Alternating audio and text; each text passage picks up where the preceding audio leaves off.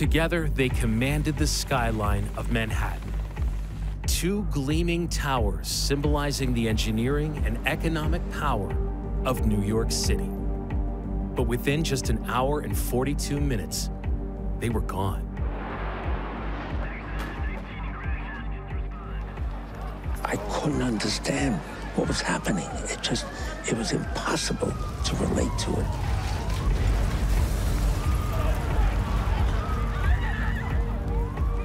"16 acres of Lower Manhattan lay in ruins as the city and country mourned the nearly 3,000 lost.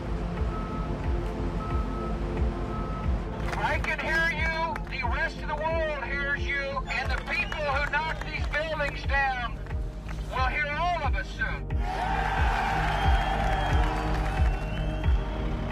In the wake of tragedy, an unknown future lay ahead. So after 9/11, there was a huge debate over what to do at Ground Zero, and everyone had an opinion. How could you build on a sacred ground?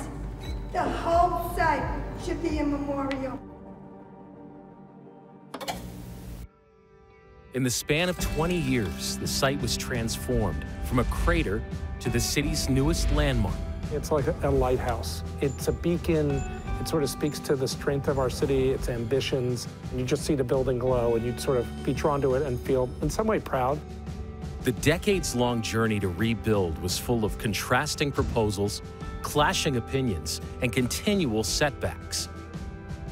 And in some ways, it's still not over.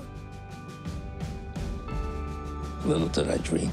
Here we are, 22 years, and we still have 2 buildings to go.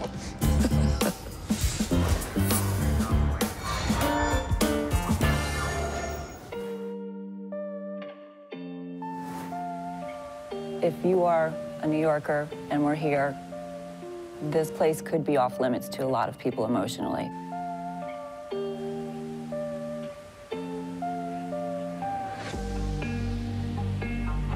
I unfortunately lost my sister in 9/11. She was an equities trader in Tower 2, in the South Tower. So I had a love-hate relationship with this area. After 9/11, I did not come down here a lot. Carrie Irvine is a painter. After she lost her sister, she lost the will to work. A friend convinced her to reach out to the developers of the World Trade Center site. Here at Building 3, artists can work rent-free, 80 stories in the air on unleased floors. I remember I got down here and I turned around and the pool was right across the street, and she's smack in the middle of the wall facing both of these towers. I took it as a sign, sort of forgot where I was. For the last 15 years, artists of all kinds have used this space as a studio. They come and go as they please. Some let the gravity of where they are inform their work, intentional or not. She was my best friend, and she was a beautiful person inside and out. I can touch her name in the morning, just say hi. It's been incredibly healing for me and life-changing. One of the most dramatic events in New York City in the 1960s was the construction of the World Trade Center. Design and construction would take years and the efforts of thousands of people. They were massive, 2 icons in the sky and a beacon to the world. The towers were built and owned by the Port Authority of New York and New Jersey. The architect behind the towers was famed Japanese-American Minoru Yamasaki, who won the job in 1962. This is an original model of the World Trade Center from the 1960s. It was just a phenomenally large building. The towers began their ascent in 1968. At the time of their completion, they were the tallest buildings in the world. Using state-of-the-art structural engineering, they soared 1,368 feet into the sky, surpassing the Empire State Building, which once held the title, by 118 feet. Because it was built on a landfill, workers had to dig 70 feet down into bedrock to create a slurry wall to keep the Hudson River out. The water is always trying to get in. The Port Authority back in the 1960s created what was known as a bathtub. So they created slurry walls around the perimeter of the site to keep the water out. Then they built up the basements and the foundations of the Twin Towers, and then they built the buildings on top. The towers were only the tallest in the world for a few short years before the completion of the Sears Tower in Chicago. Still, they represented the pinnacle of modern engineering and quickly became an iconic part of the New York skyline.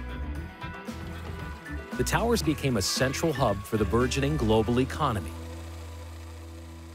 When the Port Authority put up the World Trade Center for lease, New York real estate tycoon Larry Silverstein won the bid. He signed the lease on July 24, 2001. We took title to the Trade Center 6 weeks before 9/11. 9/11 transpired, and it changed our lives totally. Disaster is occurring in New York City this morning, and if you are a New York City firefighter, drop what you're doing, report to your company. Now we find ourselves with this massive issue. Do we or don't we? As the dust of the towers settled and the sun set on America's darkest day, a two-decade conversation began that would define downtown Manhattan forever. There were a hodgepodge of ideas about what to do. Some wanted a memorial. Others, 46% in fact, wanted to rebuild them exactly as they were. A certain future president was this plan's loudest champion. That's where our loved ones' spirits are, and we will never look away from it until we have a proper, respectful memorial, and the dead are respected for what they did for this country. Everything is money. Everything is money, money, money. We need to rebuild. We need to make money. Money doesn't bring back lives. Money doesn't bring back mothers and fathers and sisters and brothers and daughters and sons. Money doesn't bring that back. It became obvious to me the importance was to build it back as quickly as you possibly could, because without it, Lower Manhattan would stagnate. It would never be the same. This place, this should not be a gravesite. Everyone who lost their life down there does not expect the rest of us to be dragged down with them. This can be and should be a place of healing and rebirth. In November 2001, then-Governor George Pataki and New York Mayor Rudy Giuliani formed the Lower Manhattan Development Corporation, the group that would oversee the redevelopment of Ground Zero. The group held a competition to design the new space. Proposals flooded in from around the world. Some designs were more of a memorial. One would recreate the towers in almost skeleton-like structures. But it was the design of Polish-American architect Daniel Libeskind, which carved out room for both a memorial and a new landmark tower that eventually won. For a second, maybe, I thought, God, what did I get myself into? But it wasn't more than a second that I thought, however difficult this process is, however fraught it is with emotions, why shouldn't it be? There's so much at stake here. I will stick by it. When I struggled with the master plan, I thought, what does this really mean?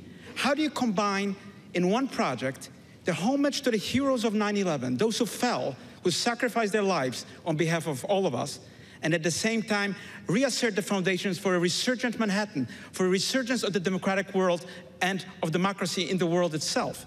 It set out half of the site, 8 acres, as a place of remembrance. That was probably the most important function at the time, was to remember and acknowledge what happened on 9/11 and commemorate the lives that were lost.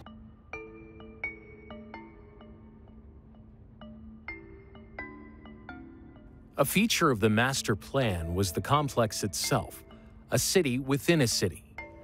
The design would reconnect Lower Manhattan to Tribeca and the rest of Manhattan.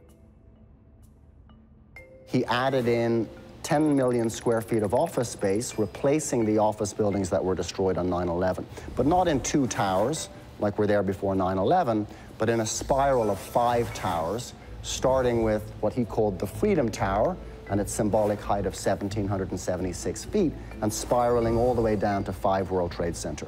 And these 5 buildings enveloped and protected that memorial area.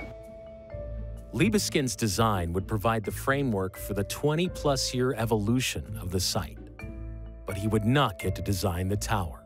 His original design called for 64 floors of office space and the rest of the tower to be a garden in the sky. Libeskind's plan was praised by city and state officials, including Governor Pataki, who imposed an aggressive timeline to break ground.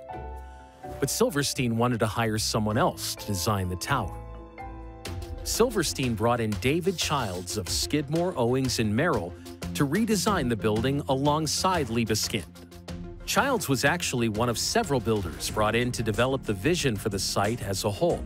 He had already designed the 7 World Trade Center, which would be the first building to go up. Larry Silverstein hired his own architects to design each of these buildings. He hired 3 Pritzker Prize winners, which is like the Nobel Prize of Architecture. He insisted that these architects move from London and from Tokyo and from New York into a design studio that he built for them. So for a year and a half, these 3 architects, they worked together. They each had their own building, but there was so much shared infrastructure below grade that it was critical for Larry that they work together. The tower took many shapes. Childs and Libeskind would collaborate on one of the designs that was revealed to the public in 2003, but the location and some of the design features faced criticism from the New York Police Department. Get a call one day from the police commissioner, and he said, Larry, this building can't be built. I said, and why? He said, well, that tower is offset. Second of all, it's in a bad spot from the standpoint of future terrorists, God forbid. Their concerns centered on where the tower stood, particularly its distance from the heavy traffic on West Street. He sent a letter out widely to everybody in creation. Once that happened, I called the governor. I said, this building can never be built. This is now public knowledge. It's not going to happen. I said, David, please, we need to design a completely new building. So David Childs went ahead and produced the design that you see. It's a beautiful building. In June 2005, the final designs were unveiled to the world. Though the spirit of the master plan remained intact, the design of One World Trade was something entirely different. Gone were the gardens and the asymmetrical spire. Libeskind went on to sue Silverstein for unpaid fees, but he eventually focused more on the site as a whole and his role in developing the master plan. New York City, the site has the final say. The final say is the meaning of that site. It's not anyone's ego, it's not the architect, it's not Larry Silverstein, it's the site itself, and the site requires a very sensitive treatment. It requires that we remember the memory of that day, and it requires that we lay foundations for something really future-oriented and interesting for New York of the 21st century. Kenneth Lewis was one of the architects on the project. When we began the project, we did talk about an iconic building, almost from the very beginning, one that was soaring, and also one that was, so to speak, the marker in the sky for the World Trade Center and the events of 9/11.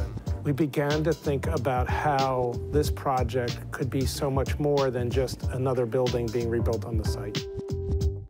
Constructing One World Trade was an undertaking fraught with challenges that would consume its builders for nearly a decade.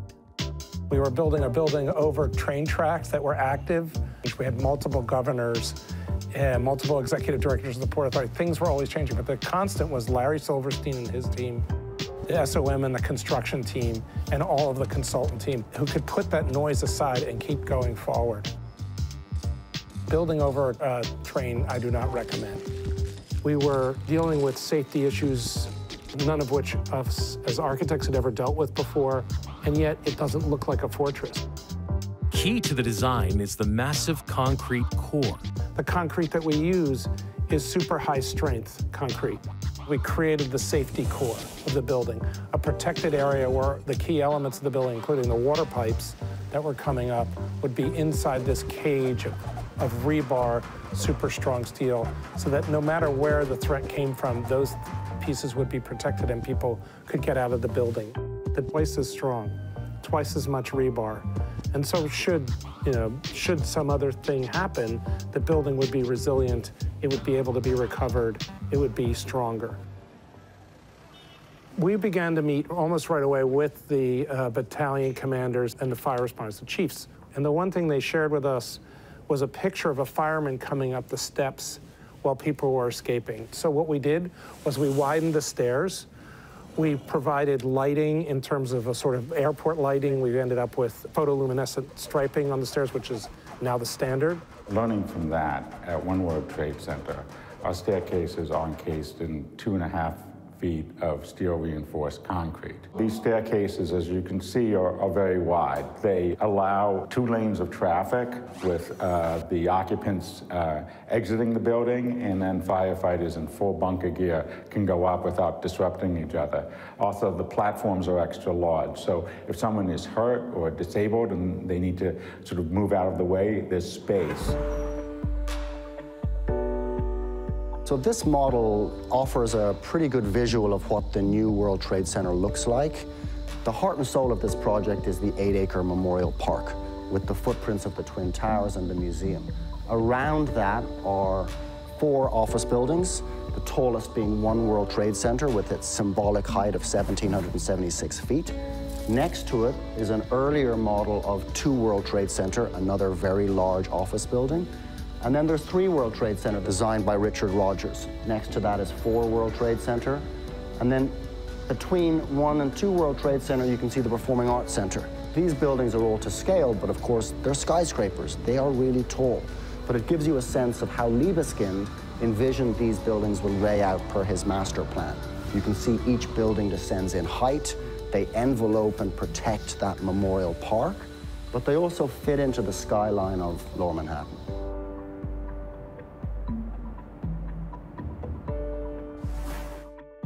One World Trade, or as it was known at the time, the Freedom Tower, began to take shape, rising a symbolic 1,776 feet into the sky.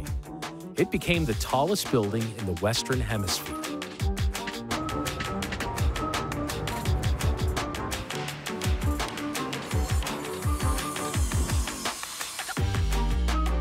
The building process of One World Trade was fraught with delays and false starts. Quite literally, in fact, a purely symbolic cornerstone was laid down in 2004, only to be later removed. Construction finally began in 2006, but only after Silverstein gave up the rights to construct the building. His role was reduced, but he held on to the rights to develop and build towers 2, 3, 4, and 5. What we finally did was agree to give the port responsibility for Tower 1. We gave them the plans. For the next 7 years, the tower rose floor by floor into the sky. On May 2nd, 2013, construction workers looked on as the spire was hoisted up top the tower.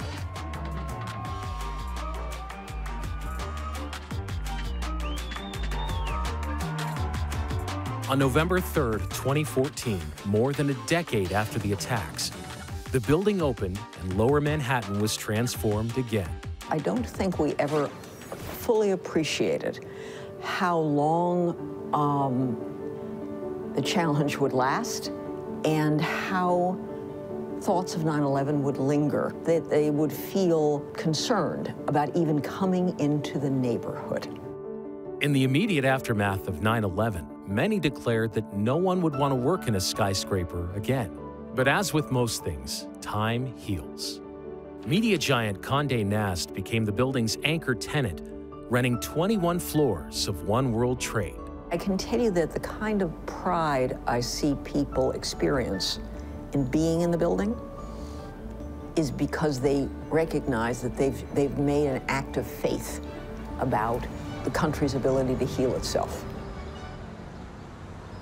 As I stand here facing east-west, the shape of the building is approximately 200 feet wide, and the faces of the building are going up here, and that is the same figure of the old World Trade Center. Many pieces of the design of the building are what we call memory elements. The height of the building at 1,368 feet here, and then 1,362 feet here, sort of represents the two buildings of the past. We began to talk about luminosity and light, and the very special light that is in Lower Manhattan, as we are basically out in the harbor of New York. We were trying to maximize daylight into the space. We always felt that that was something that gave people a sense of wellness It's a kind of, you feel refreshed when you walk in here and you see this daylight all day long. The space you see here is completely column-free. There's not a column in the space other than at the perimeter, allowing maximum flexibility. Downtown Manhattan has transformed in the 20 years since 9/11, from a place where people mostly worked to a place where more now reside. The population has more than doubled to 78,390 in 20 years. But work is far from done. 5 World Trade Center, a residential building, has not broken ground. And 2 World Trade Center has been designed and redesigned again. When finished, it will be the second largest building on the site. 2 World Trade Center is a building that we need to finance and find an anchor tenant in order to build it. It'll be the last office building at the site. It's a big building.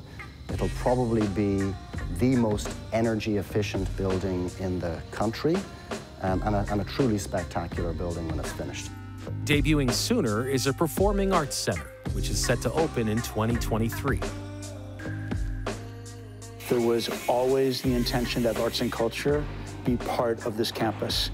There are 3 different performing spaces, and they're all separated by these very large acoustic guillotine doors. So these doors go up and down. So depending on these doors being up or down, it changes the size of the room.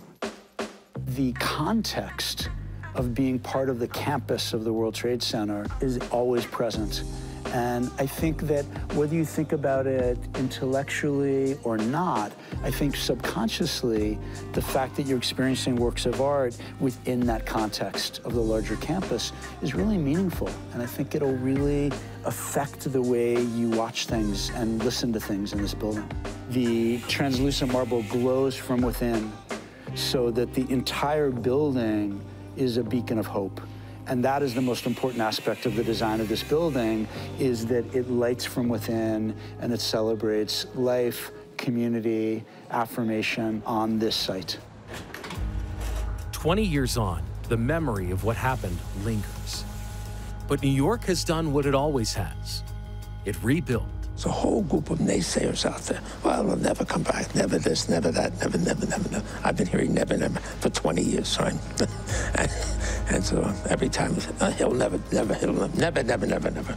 I say, bullshit. Ridiculous. New York is a city that will never be done building. Skyscrapers are going up bigger and faster, but none have been built taller than the One World Trade. I'm waiting for the day. I have a feeling that someone will try and do it as a kind of point of pride. As a New Yorker, it's funny how my head changes. If I walk through the memorial, I become more introspective. I think right for now, it is the sacred space in the city. It's only 7 years since it's opened, the memorial. I think that'll change over time.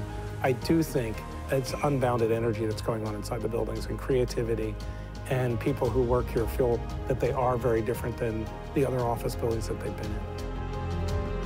I look up like anybody, like any New Yorker, and I'm kind of, oh, I worked on that. It's pretty cool.